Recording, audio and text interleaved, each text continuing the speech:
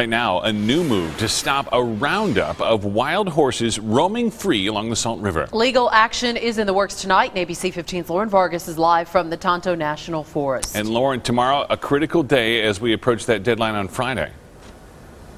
Yeah, the group fighting for the horses to stay here will file an injunction in federal court tomorrow morning, hoping to stop the feds' plans. If that fails, any horses that aren't rounded up by Friday will be impounded, auctioned off, or disposed of. Wild and free!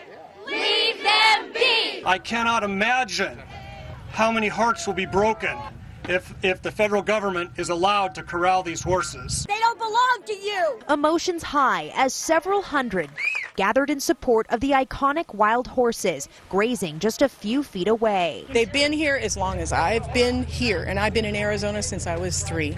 And I've floated down this river and was in awe over watching these animals, and I'm going to cry. For horse owner Jalen Marshall, these creatures mean everything. I have a connection, and it's deep.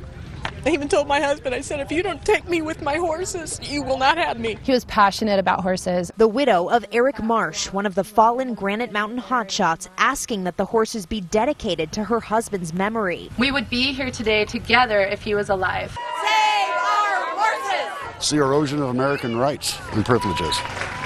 They didn't even ask what we wanted. They don't care what we want. Greg Hottie, one of many, ready to make a human wall to keep the horses where they are. What will you do? Whatever it takes.